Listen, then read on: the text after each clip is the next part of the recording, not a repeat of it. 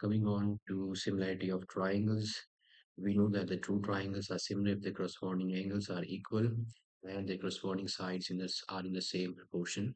So let's say this is our triangle ABC, and I will show you how these two conditions are met. And let's say this is our triangle PQR. So now these two conditions are necessary for the triangles to be similar. Either one of them will not qualify the triangles for the similarity. So these both should be true. Okay, now let's say this angle is 40 degree, angle P is also 40 degree, angle B is 50 degree, it's also 50 degree, or let's say it's 60 degree. Angle B is, let's say it's 70, and angle Q is also 70. So 70 plus 40 is 110, and 80. So this is also, let's say, 70. Okay. So now the corresponding angles, that is angle A is equal to angle P. Both are 40 degree each. So these are 40 degree each. It's 0. Okay, now angle B is equal to angle Q is equal to 70 degree each, and angle C is equal to angle R is equal to 70 degree each. So that means that the first condition of corresponding angles are equal is met. Moving on to the second condition, let's say this side is 6 centimeter, this is 12, this is 5 centimeter, this is 10 centimeter, this is 4 centimeter, and this is 8 centimeter. Now, if we check or if we find out the sides, the proportion of the sides is the ratio of the sides. So AB by PQ is 6 by 12, that's equal to half, and AC by PR is equal to 5 by 10, that's also half, and BC by QR is equal to 4 by 8, that's also half. Okay, so that means that these sides are in proportion. AB by PQ is equal to AC by PR is equal to BC by QR. So our second condition is also true. So that means the triangle ABC is similar to triangle PQR, and this I call it as symbolic form. Now this symbolic form should be correct, because when the triangles are similar, so these two results we are going to get from the symbolic form. So next to angle A and P are equal. So next to angle A is angle P. B and Q are equal. So next to angle B is angle Q. C and R are equal. So next to angle C is angle R. And also if it's AB, next to it, it should be PQ. So it's AB by PQ, and AC next to AC. If it's AC, then it should goes like the same way for PR. If it's BC, then it should be QR. So this symbolic form is correct. We cannot write it like ABC similar to PRQ, because in this case, angle A is equal to angle P, that's correct, but B is equal to angle Q. So the second position is for angle B, and here the second position is for angle R, which is not correct. So this symbolic form is not correct. It should match the angles as well as the sides in proportion. Okay, so now we have, sorry, we are done with the similarity of the triangles, and we know what are the conditions for the triangles to be similar. And once the triangles are similar, these two results you will certainly get from that uh, similarity. So if I say triangle ABC is similar to triangle DEF, and this is a symbolic form that I am given with, so that means that angle A is equal to angle D, angle B should equal to angle E, angle C should be equal to angle F. So this is because the corresponding angles of similar triangles its similar triangles are always equal. So that's why I emphasize that the symbolic form should be correct. You cannot write it like as you wish. So it should be according to the corresponding angles and the corresponding sides. So once the triangles are similar, you will get this result automatically and you will get the sides in proportion. So how do we write the sides in proportion? It should be, okay, so if this is the symbolic form that I am given with, so AB should in proportion with DE and BC should be in proportion with DF and AC should be in proportion with DF. So this is how. So once the triangles are similar, these two results will automatically get from uh, the similarity of the triangles, and we cannot write these symbolic form of the triangles as we wish. It has to match the angles and it has to match the sides in proportion. Okay, so now because we are done with the similarity of triangles, so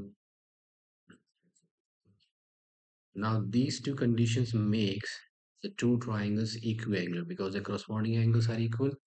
So that means the triangles are equiangular triangles. And from these equiangular triangles, a Greek,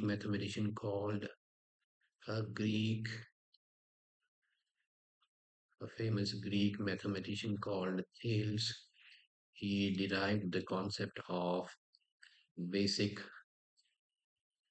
proportion. He derived the concept of a basic proportionality theorem, which is called BPT theorem, or we also it because of his name. This theorem is also called Thales theorem. So let's see what is basic proportionality theorem or the Thales theorem and what is the result of this. So the statement says that if a triangle, let's say this is a triangle and there's a line that intersects the triangle, the two sides of the triangle in two distinct points. So this is a line, let's say this is the line and it intersects the two sides of the triangles in two distinct points, let's say D and E. Then, okay, so the basic proportionality theorem says that if a line is parallel to the side of the triangle and intersects the other two sides in two distinct points, then it divides these two sides in the same ratio. Okay, so it says that if a line is drawn parallel to one side of a triangle, obviously it can be parallel to one side only, to so it is drawn parallel to one side of a triangle to intersect other two sides in two distinct points, then two sides are divided in the same ratio. Okay, so according to the BPD theorem, that is if this line, so this is a line that is drawn, this is the line that is drawn parallel to BC to intersect the other two sides in D and E, then the ratio of then the two sides are divided in the same ratio. That means that this AD by DB should be equal to AE by EC. So that's what basic proportionality theorem says, and we are going to uh, write down the proof for that. So this is our statement. And for the basic proportionality theorem, it's given that a line is drawn parallel to one side of a triangle. So let's say this is the line that's drawn parallel to BC and it's intersecting the two sides of the triangle at D and E. So we are given that DE is parallel to BC, and we have to prove that this D intersects the other two sides in the same proportion, that is AD by DP is equal to AE by EC. That's what we have to prove. And before we prove that, let's uh, make some changes. So let's draw, let's say it's DM perpendicular to draw DM perpendicular to AC, and it's EN, and EN perpendicular to AB. Okay, and also we have to join D to C and B to E. So let's join them as well. Okay, now moving on to the proof.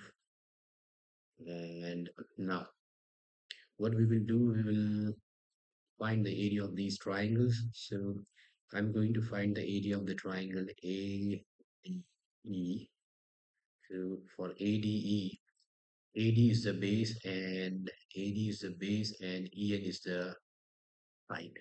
So area of triangle ADA is half into base is AD and height is EN. So let's say this is our statement equation 1, and let me take another triangle, that is area of triangle BDE. We are going to use the same formula, half into base into height, but this BDE, we know that this BDE is an obtuse angle triangle, and we know that the obtuse angled triangle somewhat looks like this. And so this is our triangle, obtuse angled triangle. So this is the obtuse angle triangle, and for this, if we have to take the height from this vertex, so this height comes out of the triangle. Similarly, for this triangle BDC, for the triangle B, D, and E, the height is EN, that is out of the triangle. So this is actually, this is like this, it's E and D and B. So this is a triangle and this height is here outside. So our base is BD. So base is BD and height is EN. So I will try to just write it as BD into EN. So this is 2.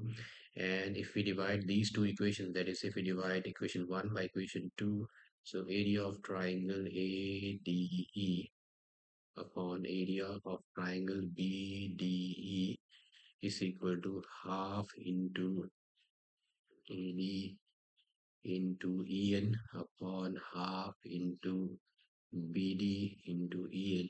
EN gets cancelled, half and half gets cancelled. So let's say this is our equation A. Okay, similarly, let's once again find out the area of triangle ADE, but this time let our base be, our base is now for area of triangle ADE, our base is A and height is DM. So it's half into AE into DM. And okay, so let's say this is our equation third. And similarly, under this triangle, our triangle is DCE. So this triangle DCE. So if we take base as AC, so if its base is AC, its height is DM, that is outside the triangle, similar for the one for the BDE. So let me just mark it as, okay, let me just mark it here so that you can understand it. Okay, so for triangle DCE, we are taking the height from D and it's E and C. This is an obtuse angle triangle, and this is the height that's outside the triangle. So our base is EC and height is DM. So it's half into EC into DM. Let's say this is our equation number 4, and this is the area of triangle DEC. So once again, let's divide these equations 3 and 4.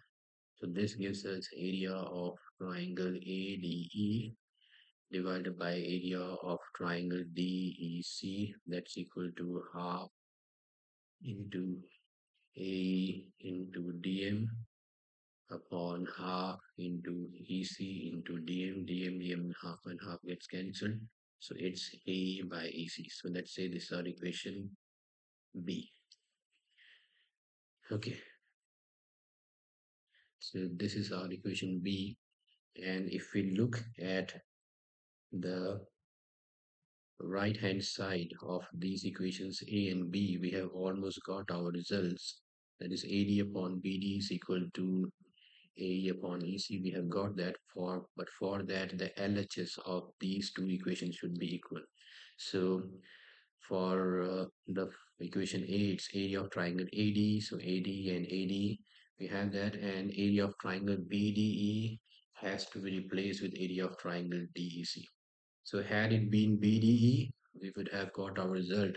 So if we look at these triangles BDE and DEC, so these are our triangles BDE and DEC. So this is our triangle BDE and DEC. Now these two triangles are on the same base D, and between the parallel, because DE is parallel to BC. So triangle this now triangle BDE and triangle DEC are on same base. Our base is here on the same base DE, and between same parallels D and EC. And we know that triangles between the same base and between the same parallels are equal in area. So we know that triangles on same base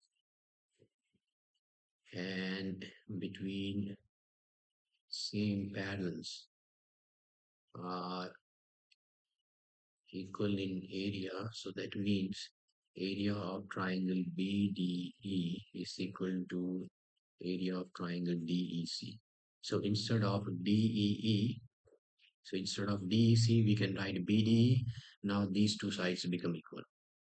So instead of replacing it here, we can just say that this is our equation C, and we can simply write from equation A, equation B, and equation C, AD by DB is equal to A by AC. So this proves our basic proportionality theorem. AD by DB is equal to A by AC. That's our BPT theorem, and we will use this concept in exercise 6.2. And one more concept I would like to add here is the corollary of BPT theorem. So what is exactly the corollary of BPT theorem? So it's actually the midpoint theorem.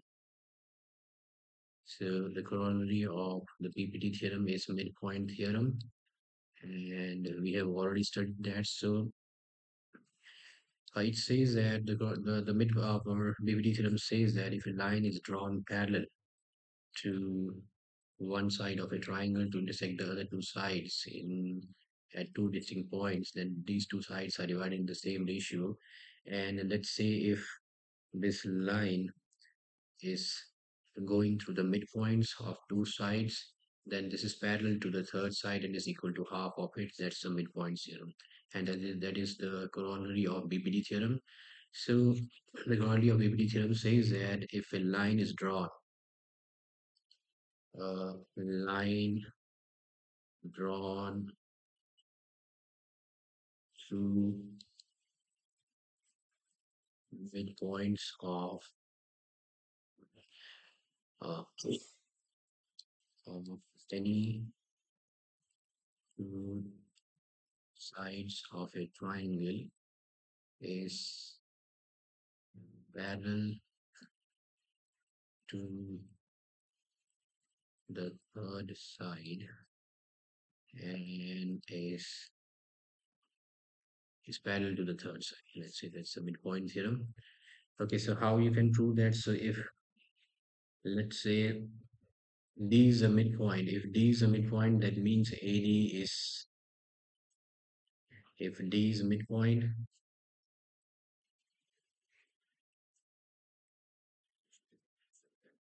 of AB, so that means AD is equal to DB. And if AD is equal to DB, so that means AD by DB should be what? How? So instead of DB, we can write AD, so now it's equal to 1. Now, similarly, DE is the midpoint of AC. E is midpoint of AC. So if A is midpoint of AC, that means A is equal to EC. So that means AE by EC is equal to AE by AE should be equal to 1. So now these two are in same proportion. So that means AD by DB is equal to AE by EC. And that's what midpoint theorem says. Sorry, the our things BBT theorem says that a line that is parallel to a side divides the other two sides in the same ratio. So the ratios are same. That means the line is parallel. So that is the corollary of the BPT theorem. That is actually the midpoint theorem. We can use it other way. That is the second one. That is if a line is drawn through a midpoint of one side of a triangle parallel to another side, it bisects the third side. So the midpoint theorem and its converse we have studied in class 9th, and that is actually the corollary of the BPT theorem. So let's check the second one. It says that if a line is drawn to the midpoint of one side of a triangle. So if it's the triangle is ABC and a line is drawn, let's say D is the midpoint. So if D is the midpoint, if D is midpoint of AB, so that means AD by DB is equal to AD by AD is D is midpoint. That means AD is equal to DB. So the proportion of AD by DB is 1. And now this DE is parallel to DC. So D is parallel to, sorry. So now DE is parallel to BC, and D is parallel to BC means that the sides are in same proportion, so that AD by DB should be equal to AD by EC, and AD by DB is 1. So that gives us a result A by EC is equal to 1, that is A is equal to EC. That means this line also bisects AC. That means this line D that was parallel to BC and passing through the midpoint of D, it bisects BC. So the midpoint theorem and the converse of midpoint theorem. These are actually the corollary of BPT theorem. That means these results can be derived from the BPT theorem. We have two questions for that as well. And that sums up our BPT theorem and the similarity of triangles. Thank you for watching.